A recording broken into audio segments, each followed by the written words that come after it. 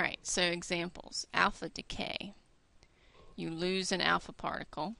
So if you lose an alpha particle, the particle is a product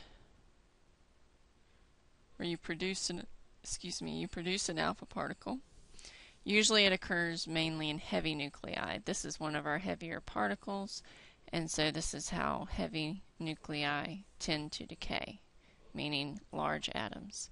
So here is an example of a large atoms with protons represented by white and our neutrons represented by green. So when you lose an alpha particle, you get a new element and an alpha particle. So for example, this is uranium-238, and when you lose the alpha particle, it makes thorium-234. So you would know how to write this by saying, uranium-238 is undergoing alpha decay, so then you can write your alpha particle and then figure out what fits here. You have a 4 and you have a 238, so you know you need 234. It has to add up to be 92. You already have 2, so you know this is 90, and you go to the periodic table and you look up number 90 and find out that it's thorium. Alright, so let's try that. Let's start with thorium-230. So that means thorium-230, and on the periodic table, thorium is 90, undergoes alpha decay, so the other product is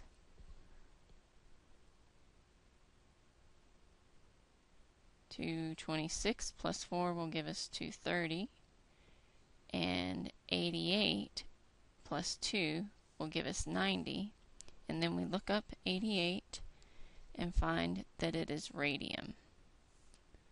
Be careful not to confuse radium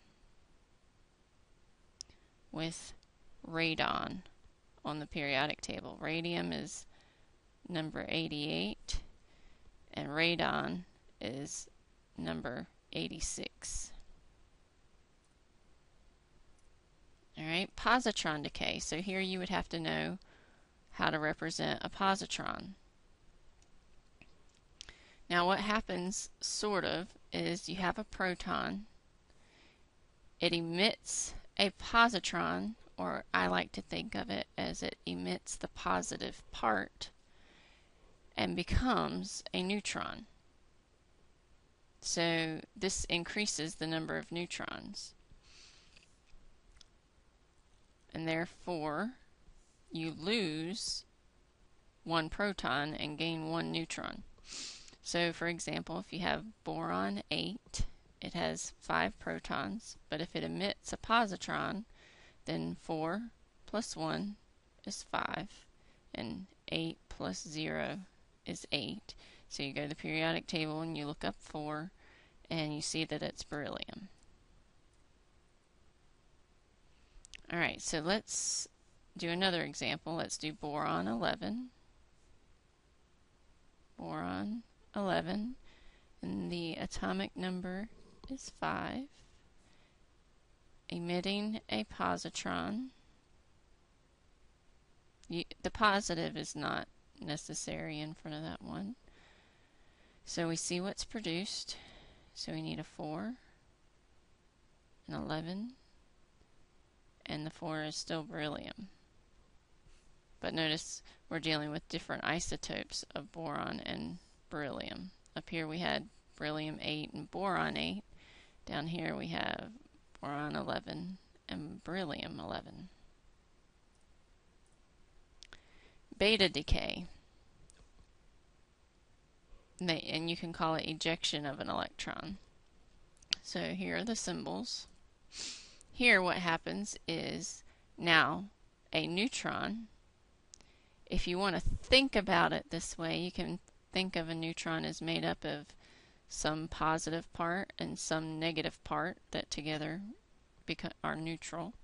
If you lose the negative part, alright, so this is sort of an in-between picture. This green is losing the negative part. You're going to be left with the positive part, which is a proton. So it's sort of like a neutron is changing into a proton. And these nuclear reactions are just a lot different than what we think about. Alright, so for example, tritium, hydrogen 3, ejecting a beta particle. We have a 0 and a negative 1. Now this negative makes it tricky, and your mind will like to play tricks on you. So it needs to add up to be 1 on both sides. So we need a 2 so that when we combine it with the negative 1, we get 1. So 2 minus 1 is 1. 3 plus 0 is 3. So this produces a helium-3 isotope. So, for example, carbon-14 emitting a beta particle, we get the atomic number from the periodic table. It's carbon. It's got 6 protons. So the bottom number will be 7. 7 minus 1 is 6. And then we need 14 plus 0 is 14. And then we go look up what 7 is on the periodic table. And it's nitrogen. And that's how you would do those. Now, this last type of decay is a little different. It's an electron capture. So this is a real electron. So you have your nucleus and your orbitals around, and you have electrons in them. Then an electron is actually being captured by the nucleus. Alright, so how is this happening? Well, you have your proton and you have your electron, and the electron is being captured sort of by the proton. So we have our negative and positive coming together, and when you get those together you get neutral, which is your neutron. So you lost a proton and gained a neutron. So here, this is the only one where you put those particles in the reactants. Now, I did talk about neutrons in a previous lecture.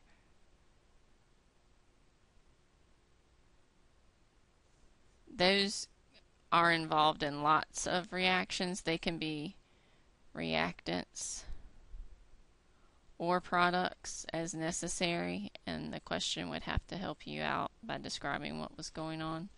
But here we're talking about electron capture.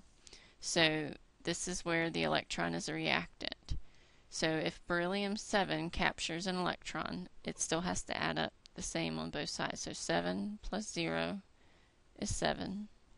4 minus 1 is 3. So we go to the periodic table and look up number 3, and that's lithium.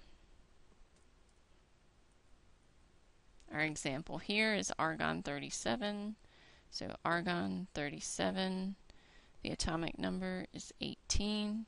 If it undergoes electron capture, what will we get? 37 plus 0 is 37. 18 minus 1 is 17. So we get chlorine 37.